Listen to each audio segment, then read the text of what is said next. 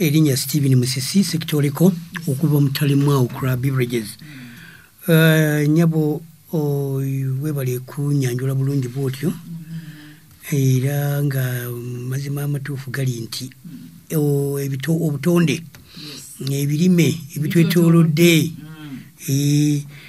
n'ekitabo tubirina kati volume eyokusatu nete okutandika okufuluma nga twogera ku kigambo ekyo ebitwetoolodde bujjanjabi bwa bbeeyi nnyo ennaku zino bw'oba ogenze mu malwaliro tojja kuvaayo mangu otyo naye ekyandibadde kirungi nnyo okozese ku ebyo ebikwetoolodde osobole okuziyiza endwadde empitirivu ennyo ezandibadde ezikutawaanya ogenda mu ddwaliro kubanga bingi ate tubagamba nnyo era tubakubiriza buli lunaku nti tusimbe emiti twetoolooza emiti awaka gibeerewo mu kibanja kyo kibeereko emiti simbisiikirize byokka oba mbaawo omanyi omuntu bw'aba atunuulira ekibira kisinziira ku ani atunuulidde ekibira wembaawo wagenda yagani embaawo zennya okujja wano mpitirivu owenku abafumba emigati bikibaganira ono tugenda buli muntu alina kyajjayo naye nze nzigirayo ddala ekintu ekikwatagana n'obulamu obujjanjabi bw'obulamu bikwatagana n'obujjanjabi bw'obulamu n'olwekyo mbadde njagala nnyo abantu basimbe tulina omuti guno tuludde ogwogerako naye nga twagwogerako muti ogw'ekitafeeri abalala bakiyita kitafeeri ate ewaffe eri ebulemezi tukiyita kisitafeeri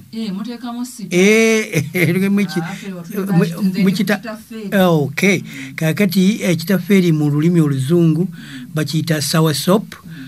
ate nga mu lulimi oluli lwennaffe lwe tugamba nti buli kimera kiyina identification ku linnya eri amanyi ennimi endala zonna zoogera naye botanical name eri Annona muricata. Annona muricata lyerinnya eryo eri identifying ekisitafeeri. Ekisitafeeri kigagga nnyo mu bintu bingi.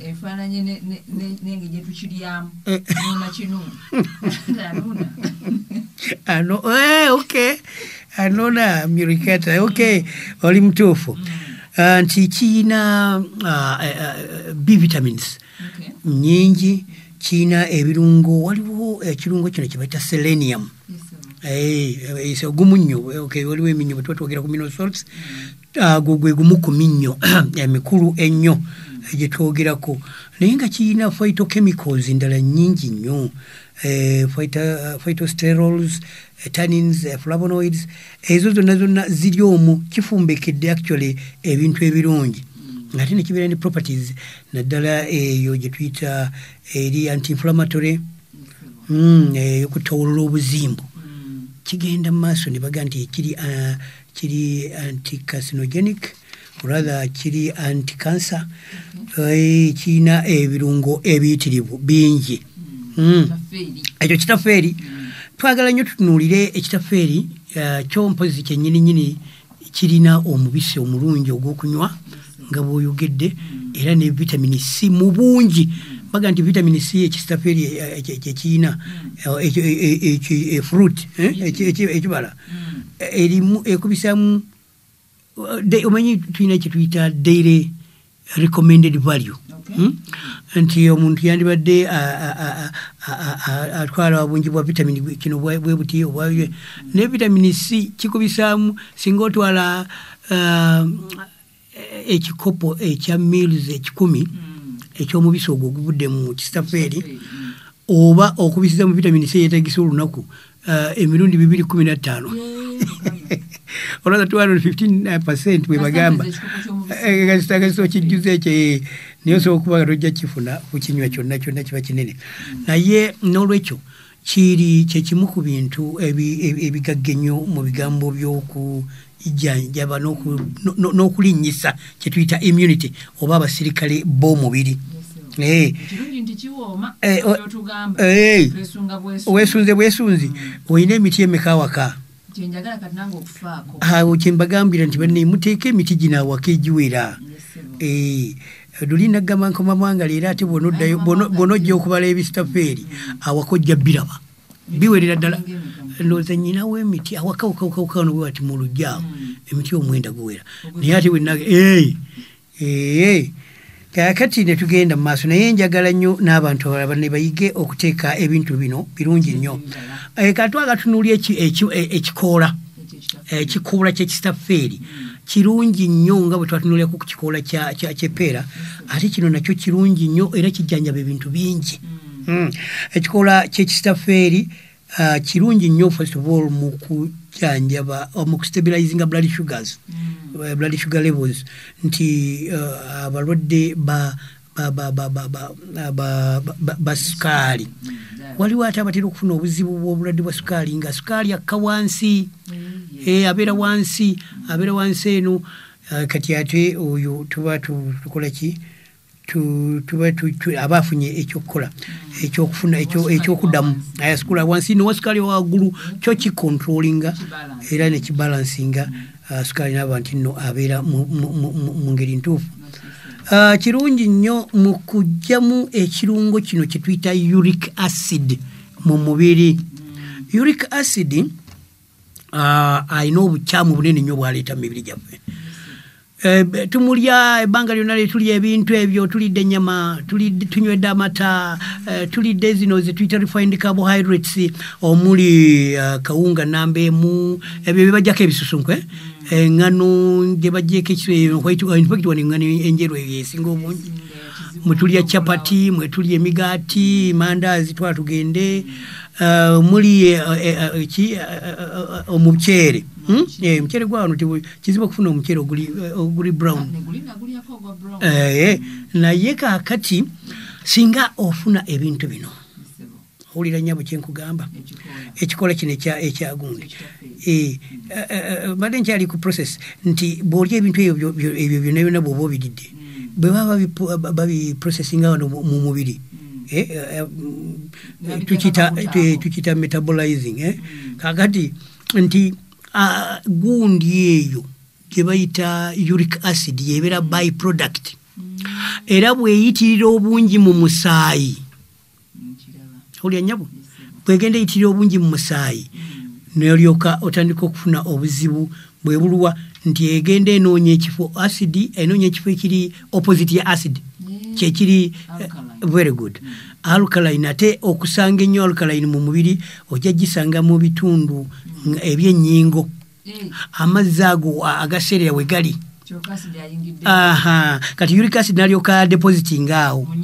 asikidwa abeera attracted depositing awo nalyoka depositinga mu nnyingo era ekivaamu obulwadde obuyitirivu ennyo obukwatagana ne rheumatism oba rheumatoid arthritis kwegamba bungi obulwadde awo bwetwogerako gout era ojja kusanga abantu bangi nnyo nga balina obuzibu obw'obulwadde obwo ku bigere eno wansi mu bikongobule mu kigere ekisajja wano mu bugere ddala bwennyini nnyini nosanga nga kamyukiridde kaluma akagera ekisege kwa bintu bingi nnyo bwe bityo naye ekisitafeeri kirungi nnyo mu kujjawo n'okuneutralizinga uric acid oyo n'ogenda nga kimugjamu n'olwekyo kirungi nnyo mu kujjanjaba endwadde ezikwatagana n'ennyingo. Ekikoola kye tuliko kati ng'okozeemu kacaayi kyetaaga bwebanga ikolemu kacaayi katuyita sawa lift fumba bikoola tobifumba ne butobifumba nnyo ne bwoba obifumbye eddakiika 10 naye bw'oba osobola kufuna gundi ojoba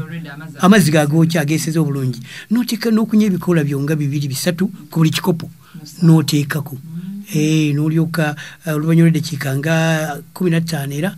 nga gasse ebbugumu n'onywa kakyayiko nga kalungi. Entwali bw'oba okanywa buli lunaku kajja kuyamba nnyo gw'omulwadde w'ennyingo atera okufuna obuzibu mu nnyingo n'omugongo back pain, lower back pain oba gye tuyita lumbago ojja kubanga ojjanjabiddwa bulungi nnyo erudda awo. Engeri gye kiyamba mu bigambo by'okuggyawo uric acid mu mubiri akiyamba nnyo ate ku nsigo kubanga ensigo yeyina burden ey'okusengejja era uric acid asinga ayitira mu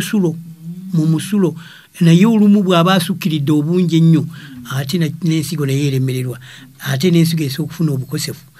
n'olwekyo kirungi nnyo mu bujjanjabi obw'ensigo kidney disease ekirungi nnyo gye tuyita chronic kidney disease. In fact n'abantu ababa nga batuuse ku dialysis tubawa ekigambo kino ekikola ky'ekitafeeri ekirungi nnyo kirungi nnyo kubanga kirina calcium ne potassium n'olwekyo kirungi mu bujjanjabi obwa muscles ebinywa ate at the same time nga kirungi nnyo mu kujjanjaba emisuwa n'engeri gye gitambuza omusaayi nekiyamba omutima olwekyo ekikoola ky'ekitafeeri kigagga nnyo awo. Tugambye nti nno kiboostinga immune system kubanga kiyongera ku basirikale b'omubiri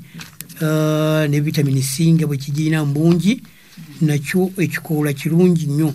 ate okiraba kimasamasa okiraba bwe kimasamasa kirina green omuka nnyo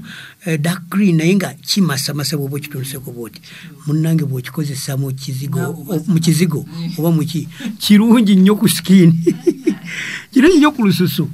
pawulo yakyo gwe muteekeko mu kizigo mpolampola ojja kwesiiga ojja kubanga ofunye nga yatandikira ddala bulungi nnyo kirungi nnyo mu kujjanjaba diarrhea ate olw'okuba mu ngeri eyo kirina engeri gye kizzaamu amaanyi kiyamba nnyo okuzzaamu amaanyi n'omuntu abadde akooyekooye singa tuba n'omulwadde ng'abadde anafuuwa bw'ati aye no waliwo n'endwadde ennaku zino gye tuyita chronic fatigue syndrome. Chronic fatigue syndrome eyo ndwadde etera okutawaanya abantu omuntu nabeerawo nga yenze bannaye ndi muyonge bukikiye akazuuka ayagala kudda mbuliri bw'atuulako awo nga kugamba kozesa ekikoola ky'ekitafeeri nywayo akakopo ojja kulaba mangu nga energy levels zirinnye ng'otandise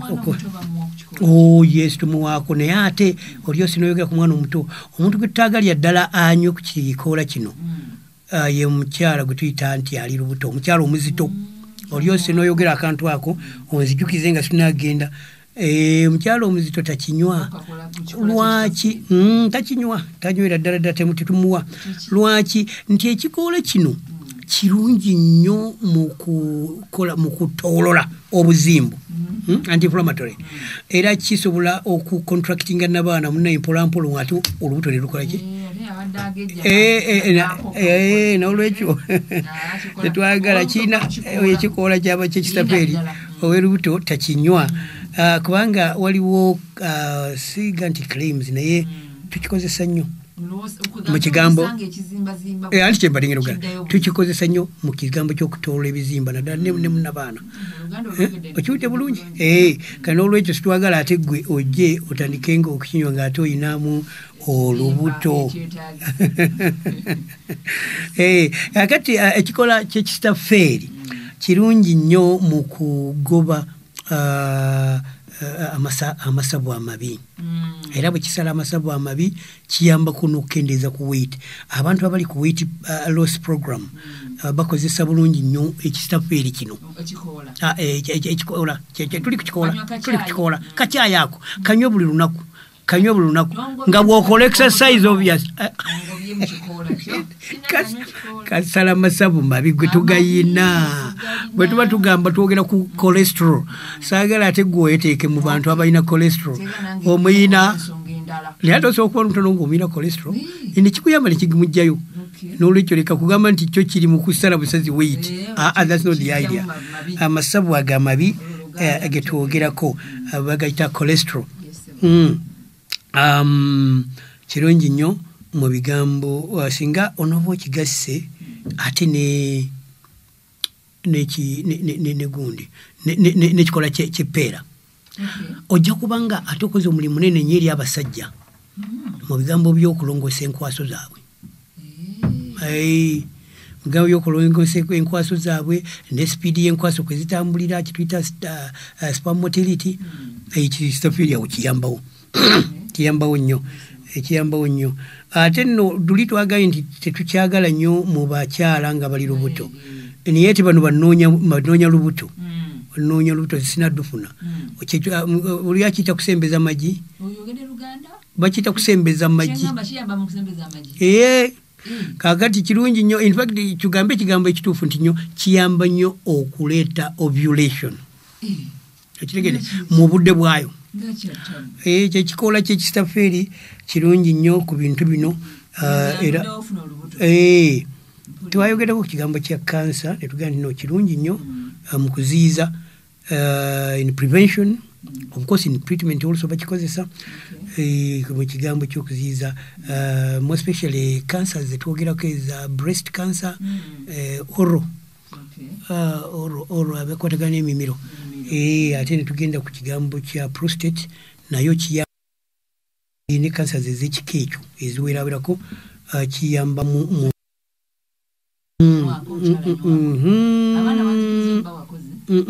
nagaye nti abaana abato banywe ate balungi nnyo ku kigambo ky'okukolola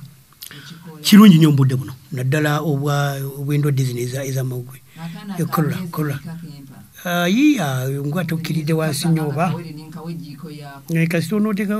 nga kenkanawa ndowooza kyetaaga tutandikire kukuka kuzeeko mwaka mulamba bwe gutyo tugende mu maaso waliwo obuzibu buno obutera okubeera n'abantu ne babeera n'amabwa mu kamwa mouth ulcers oba throat oba nga tugenzera ku tonsillitis ate tonsillitis bo buba utensils buli muntu abulina ye tonsillitis bwe bulwadde nti buba buli inflamed buba buzimbye akagambo kano buli okawulyanga tis kaba katera kwogera ku inflammation tensulo buli muntu azina obuntu buli bubiri buli wanoomulago naye tonsillitis bwe bulwadde obwokuba nti no zizimbye ziri inflamed gwe bwobanga olabye akantu ako ka TIS ako ku nkomerero y'ekigambo mu lusayansi kiri ku inflammation bagamba hepatitis bategeeza hepa kibumba ate tis kirala okay kakati netugenda ku kigambo ekirala ndowooza ekisembayo kyetwagala kubanga situsobola obudde bwo obugenzi twandyagaddeyo tufuneyo ku masimu kirungi nnyo mu kucontrollinga parasites mu mubiri body parasites ezikwatagana ebiwuka singa obadde n'ebiwuka nga enfaana ebwebiti ebiri mu lubuto ate waliwo akantu akalala munnaye ekintu kino ebikoola ebyo ng'obifumbye obulungi ojja kutta ebiku abalina ebiku si gwe ng'obiina ate nga tobitadde na mu lubuto ogenda biteeka mu bbomba ogenda kuteeka ebikoola bino byofumbye obulungi amazzi ago sirias amazzi ago ng'ogafumbye mugundi mu bucket tugambe ebikoola nga biwerera ddala biwera funayo ebikoola nga biwera bucket namba oteekemu amazzi nga lita 10 ofumbe bulungi nnyo nnyo nnyo owulidde nyabo ojjamu ebikoola amazzi ago gateeke mu bbomba ne bwe gaba gawoze ne bwe gaba gakyayokya gwe fuuyira oyagala okufuuyira genda okigezese kyala yaŋŋamba ni wanyamba tye weyogera bwogezaawo naye sebe ebiku byonna waka genda okigeze ojja biraba byonna byonna nga byebaka bitunudde waggulu